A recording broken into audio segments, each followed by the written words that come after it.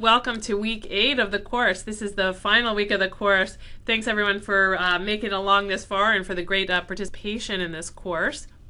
The paper revisions will be due at the end of this week. That will be the last assignment.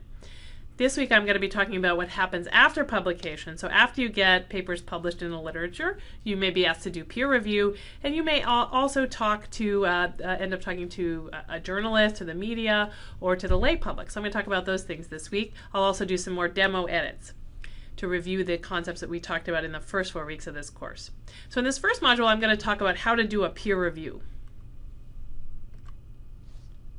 So a couple weeks ago, we talked about having a peer review done, participating in peer review on the other side as an author. Today I'm going to give you a few tips about what to do if you are the peer reviewer. So after you get a paper or two published in the literature, particularly if you're a first author, very soon after that you may get asked to do peer review. And the first time you're asked, you may feel a little bit intimidated. You may feel like, oh, I'm too inexperienced. I don't have enough knowledge of the field. I'm just a graduate student. But if you get asked to do peer review, you should absolutely take advantage of that opportunity. Journal editors are actually looking for young reviewers. So young reviewers often are more up on the latest in a field, on the latest techniques. So they tend to be more informed. Young reviewers also often tend to do a more careful job than people who have been reviewing for a really long time. So there was a paper, a research study done that was presented at a conference a few years back where they traced the natural history of peer reviewers. And they found that, the longer people had been peer reviewing, the more poorly they did the peer reviews. There was a deterioration effect because the more you do, the faster you get, the less careful you are. So editors really like young reviewers. And it's a great opportunity for you if you get a chance to do a peer review. It's a great learning opportunity. So when you do a peer review, you will see kind of the back end of the publication process. So you're going to learn a lot just by doing that peer review. It's also great for your confidence because if you do a couple of peer reviews, you'll realize that not everything that gets submitted to journals on the first pass is always that great. You'll kind of feel confident because you'll see, oh, well, I can do a paper as good as that. So it usually helps to build your confidence a little bit to just see what's out there. You also get to the practice of kind of going through a paper carefully and thinking about all of the elements that you're looking for in a paper. That helps you when you go back to write your own paper. You'll also get the opportunity to see the reviews that other peer reviewers turn in. And that's also helpful for your confidence because, again, if you're kind of a young reviewer and you're not that confident that you really know how to critique a paper, when you get the other peer reviewers' comments back and you see that they had the same critiques as you kind of feel more confident, like, oh yeah, I do really understand what the limitations of the different study designs are. You really build some confidence. Also, you'll learn from the other reviewers' comments because sometimes they may have seen something in the paper that you did not see. So it's a way for you to kind of learn, again, how to review a paper and also how to write a paper. So it's a really great learning opportunity, and the more peer reviews you do, the more you'll learn. So take advantage, and again, usually you'll get the opportunity pretty early on in your career. So if you're a peer reviewer, couple of things to keep in mind. So the first thing I always like to talk about with peer review is the tone of your review. So in general, when you're doing a peer review, you tend to be looking for the negatives. I mean, you're supposed to be looking for both the positives and the negatives, but because you have to make a judgment on the paper, it's sort of our natural tendency to be looking for all of the negatives. And that's fine. You're supposed to be finding and identifying the problems in the paper. That's a really important job of a peer reviewer. But you have to keep in mind that even though you're being critical of the paper, you can give that criticism in a way that is positive, right? You can give constructive criticism. It doesn't have to be negative. So you have to think very carefully about your tone.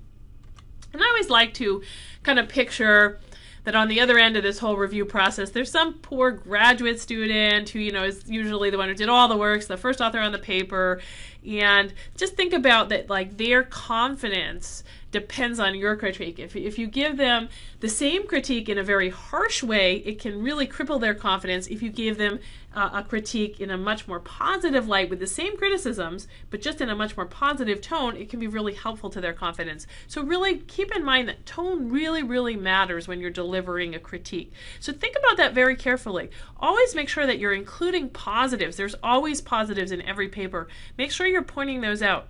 Keep your tone as positive as possible when you're delivering the criticisms as well. So, for example, you could say something like, the author should delete Table 5. Not only is it completely irrelevant, but it also reveals their utter lack of statistical understanding, right? That's a very harsh way of delivering a criticism. Compare that to, Table 5 contains unnecessary information. For example, let me give you a specific. And a Pearson's correlation coefficient may not be appropriate here. The author should consider revising or omitting the table. So notice how very different. Those are actually the same criticisms, but they're couched in a very different tone. So of course we always want to shoot for that second way of presenting things. Notice that that second way focuses not on the authors, doesn't critique the authors, but it focuses on the table and the specific issues in the table. So you want to just really consider your tone. When you first write a peer review, when you first start to criticize the paper, there's just a natural tendency to go after saying the authors did this, the authors did that. You have to go back and kind of revise it a little bit to make sure that your tone is positive and that you're critiquing the work and not critiquing the author. So really think about that. We're not critiquing the authors, we're critiquing the work. And so you want to keep things focused on this is the problem with the table, not this is the problem with the authors. Avoid generalizations. It doesn't really help to be overly general with your criticisms. You need to point out very specific errors. Otherwise, it's not helpful to the authors. It's not constructive criticism. And again, use positive instead of negative language. So instead of saying like the paper is poorly written, you can say the writing and presentation could be improved. For example, let me give you a specific area where it can be improved. So be constructive, be as positive as you possibly can. The other thing is, avoid lecturing to the authors. I have a tendency to do this because I do a lot of lecturing, so I naturally want to say, well, oh, I'm going to teach the author something about statistics, or I'm going to teach them how to write, you know, and that's really not the purpose of peer review. So also avoid lecturing to the authors. It can seem also condescending if you lecture to them, so avoid that as well.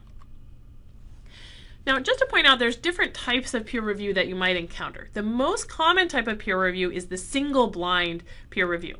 So this is where the authors are blinded to the reviewer. So the authors will not know who reviewed their paper, but the reviewers will know who the authors are on the paper. That's the most common type.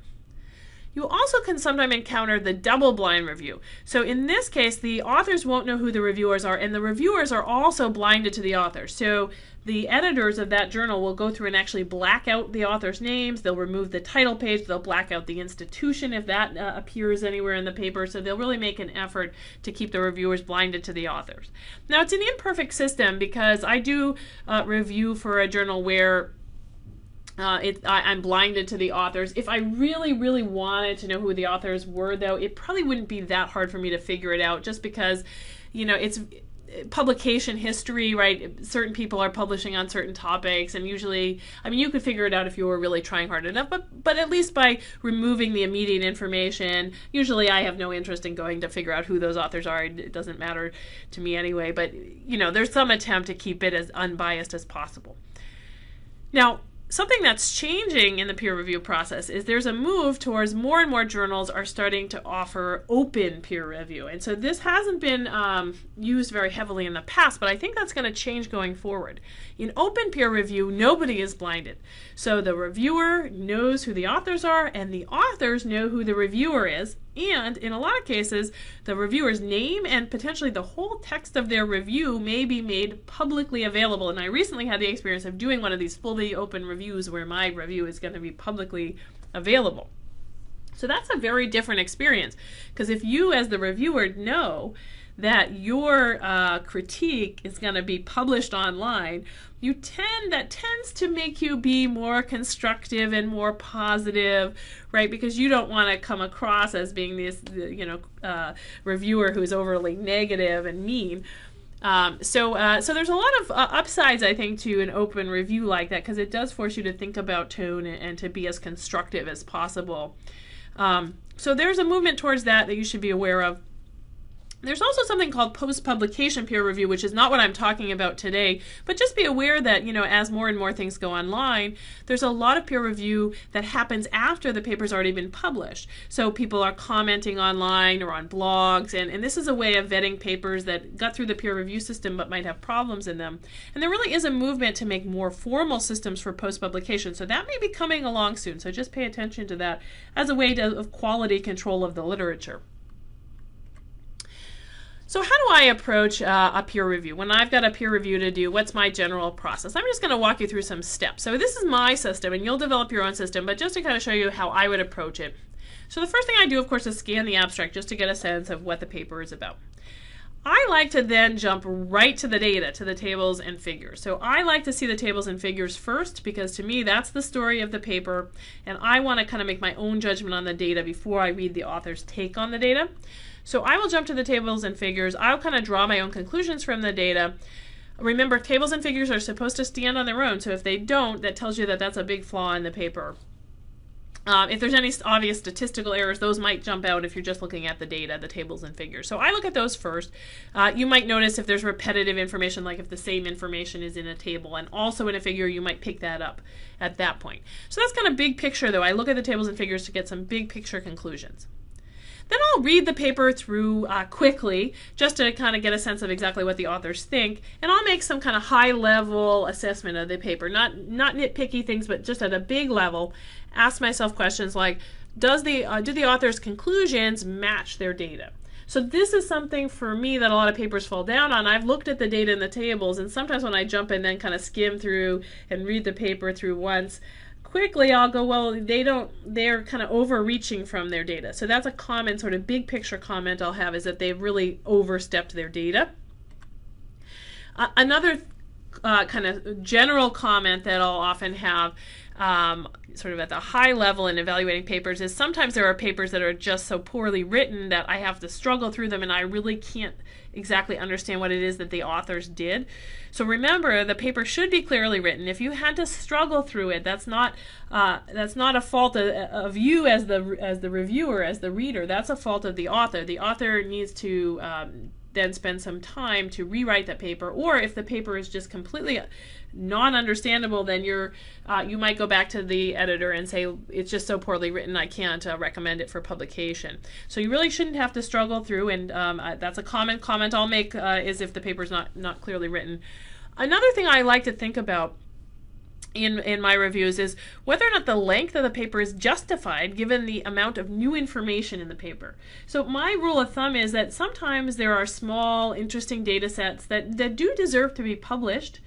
They do deserve to be in the literature, but because maybe they're of the methodology is limited and the amount of novel data they're adding to the literature is limited, I will say, well, this doesn't deserve to be a 20-page paper. It's really interesting.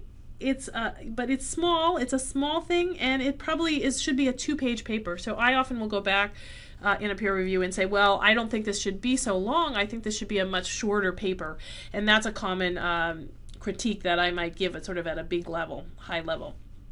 So if it's a great, really huge, important data set, I'll say it can have more space in the literature. If it's just something small with limited methods, it can get published, but it should be a much shorter paper.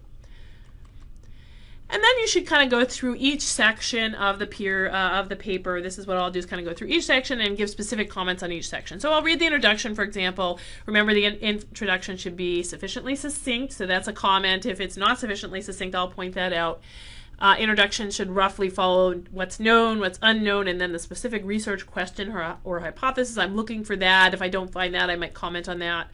Authors should give a clear statement of the hypotheses or aims of the study. So if that's not there, I might recommend that be added. I'll look for whether or not there's detailed information about what was done that should be put in the methods, or about what was found that really belongs in the results. Another common criticism I might have in the introduction section is sometimes there's a lot of distracting information about previous studies or mechanisms that's not really directly relevant to the hypothesis being tested. So I might recommend that they get rid of that altogether, or at least move it to the discussion section. And of course, the authors are supposed to tell you what gaps in the literature they're trying to fill and why it's important that they did their study. So that should be there. So these are the kinds of checklists I might go through. And this is where I'll find a lot of problems in the introduction section. Then I'll look at the method section, things I'm looking for in the method section. I'm going to sort of scan this section to find answers to particular questions. So usually, you know, if it's a field you're familiar with, you'll kind of know all the different techniques. I might just be scanning the method to answer particular questions about how the data were collected, things that I think might be the major limitations of the paper. I'm going to ask myself, you know, were things measured subjectively or objectively? Could biases have creeped in? Are there major flaws in the study design, like no control group? I'm going to read the statistics section carefully because that's the other thing that I teach is statistics, so I tend to focus a lot on the statistics. Were those done correctly? Then I'll look through the results section carefully. I'll read this section with the tables and figures right in front of me because the results section should really dovetail from the tables and figures. So each section of the results should kind of roughly correspond to one table or figure. If that's not the case, if it's hard to follow the results, I might comment on that. Remember, the results section is supposed to just summarize the main trends and theme and not repeat the data that's in the table. So if that's the case, if they're repeating a lot of the data, I might comment on that. If there are graphs, it's nice if the authors give some precise numerical values in the text if they don't appear on the graphs.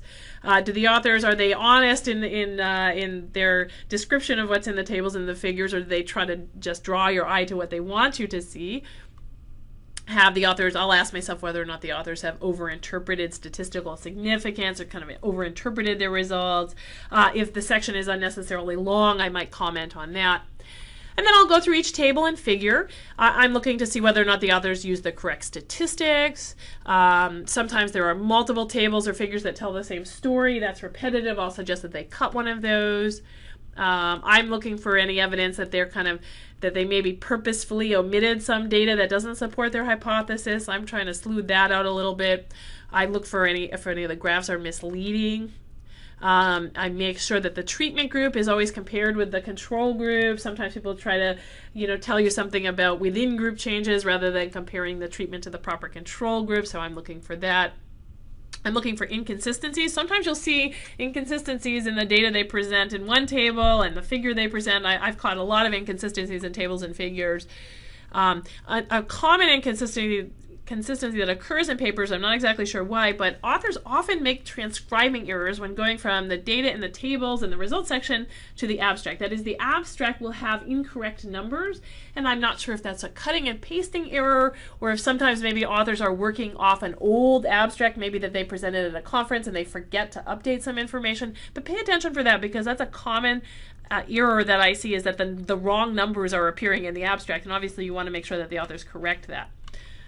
Then I'll look through the discussion section carefully. The kinds of things I might point out is, you know, the first paragraph is supposed to succinctly and clearly tell you what was found and what was new in the study. And if they don't tell me that, I'll suggest they rework their discussion a little bit.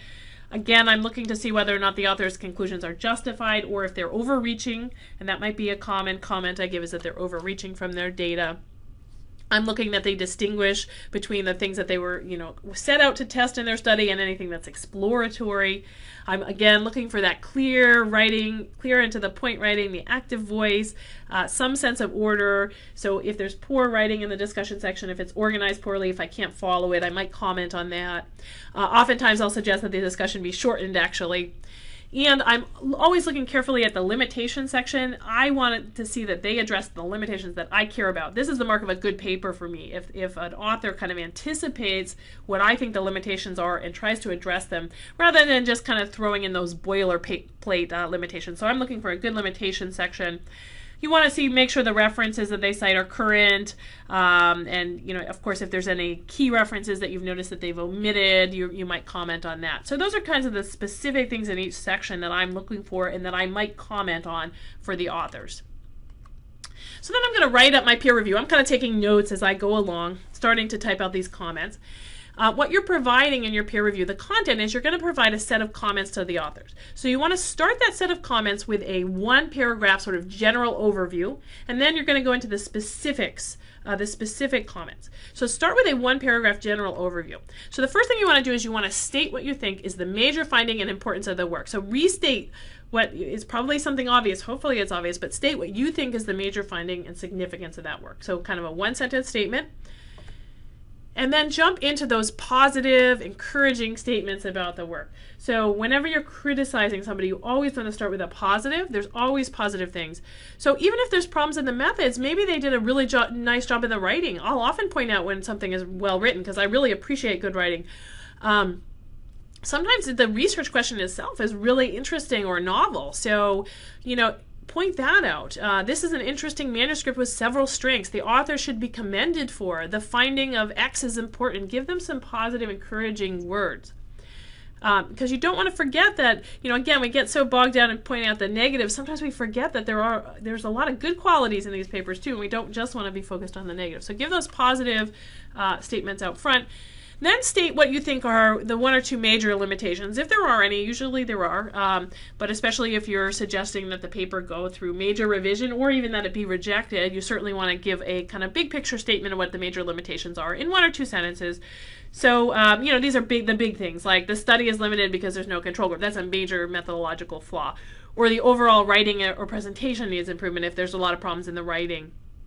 The authors may have overstated their findings. The paper provides only weak evidence for its conclusions. The study's exploratory, and things like that. See, these are kind of major problems. You're going to break those down in your specific comments in a minute, but this is just to open up your review. You're not supposed to tell the authors in your comments to them what your recommendation is. So don't say you're recommending it for rejection or acceptance. That's not supposed to be disclosed to the authors in these comments. So then you're going to start with that first paragraph, and then you're going to give a numbered list of specific criticisms. And they're going to kind of illustrate, so you've given an overview of the criticisms, now you're going to go into the specifics. I usually give somewhere between 5 to 15 specific criticisms. If I'm saying that something should be rejected, it might just be that I have some very major criticisms on the methods, or just the writing is so poor. So I may have fewer comments for a paper that I'm suggesting being rejected. Similarly, if I think it's really great and I want it to be accepted, I might have fewer critiques for them as well. But if I'm suggesting that something come back for a major revision, I'm probably going to put more specific criticisms and suggestions telling the author how I think it should be revised. So you're probably going to give more if you're recommending that opportunity for revision, that major revision category. So make sure you number them and you're very specific in your comments. So you want to point out specific mistakes. You're going to list all those issues that we just went through and that you found in your review, and give very specific recommendations for revision. Other than in that opening paragraph, you don't want to be too general, because general things aren't helpful to the author. It's very hard for them to address if you're too general. So be extremely specific in what it is you're hoping that they will change in their revision. The one thing I want to mention is reviewer is not the same as copy editor. So if you've got a paper where there's a lot of grammatical and spelling errors, it's not your job as a peer reviewer to be a copy editor for that paper. So don't waste your time picking out every single grammar and spelling issue and pointing all of those out to the author. I sometimes see peer reviewers who will spend, just an inordinate amount of time on all of these little mistakes, and that's really not the job of the peer reviewer. The journals have copy editors who will go through and fix those kinds of things later. So don't spend your time on those little things. Focus on the big picture issues of the paper, whether or not it should be published. Unless the grammar is, if the grammar is so terrible that you can't read it, you can point that out in a general way. So, give one or two examples. So the manuscript contains a lot of typos. Let me give you two examples. You can say it in a general way. You don't have to point out every specific typo. So that's one thing I'd caution, is don't spend a lot of time doing copy editing things. Now, you're also going to provide, in addition to the comments to the author, you're going to provide some comments to the editors, and the authors won't see these. So sometimes the editors will ask you to fill out some kind of grading sheet. Not all journals have this, but a lot of them do. I'll show you an example of that in a minute. So if that's there, you're going to fill that out. You're going to choose your recommendation. So you get to advise the editors whether you think the paper should be rejected outright, rejected with the opportunity to revise, that's that major revision category, accepted with minor revisions, or just accepted outright.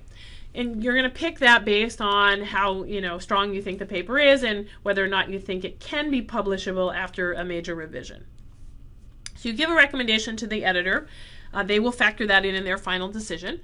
And then you'll also have a space to give comments to the editor that the authors won't see. Now you can feel free to leave that space empty, but sometimes it's nice to give just a succinct overall statement to the editors that justifies your ranking. Like, I don't think this paper is going to be publishable even after a major review. You can be a little bit frank here, where you're trying to keep the tone nice with the authors.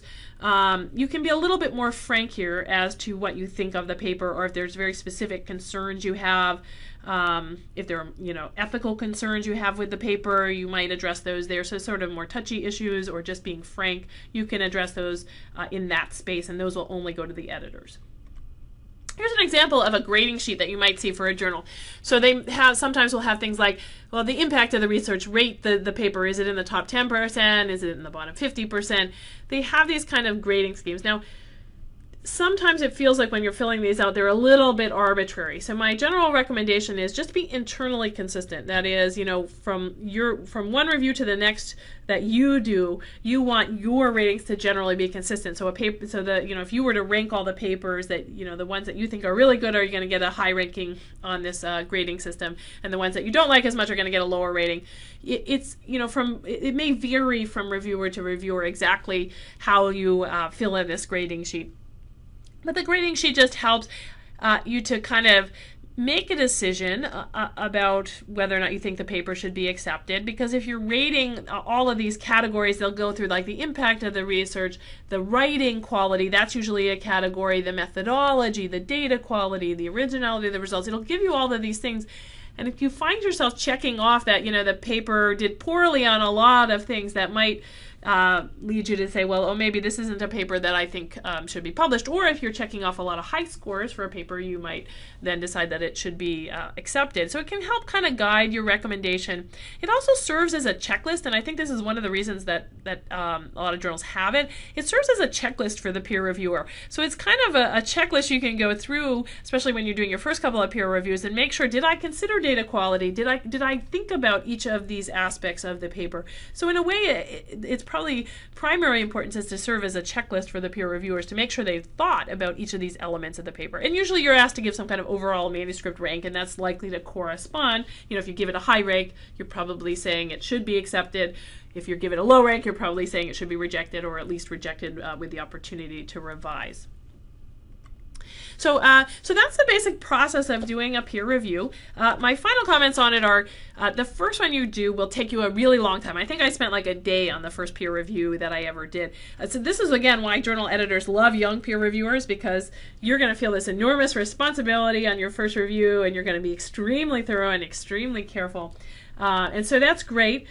You will get faster, because if you had to take a day on every peer review you had to do, you would never get any work done. So you will get progressively faster as you do more and more of these. And now it takes me a much shorter time. I think the last one I did, I spent just over an hour on. So I've now streamlined my process, and you can do these really quickly. The one thing to caution, of course, is that as you do more and more of these and you get faster and faster, you have to make sure that you're still being sufficiently careful. So you will get faster as you go along. Again, you will learn a lot from these. And my final parting thought on this is just to review unto others as you would want to be reviewed. So, be kind, be positive, make sure you pay attention to the tone. And sometimes, as you get faster in doing these, I've noticed for myself when I'm doing these quickly, the tone often comes out a lot more negative just because I'm writing things very quickly. And I have to go back and just make sure I look over and edit it and make sure it sounds positive in the end. So make sure you take that final step and do that, because it's very important for the author on the other end. The preceding program is copyrighted by the Board of Trustees of the Leland Stanford Junior University. Please visit us at med.stanford.edu.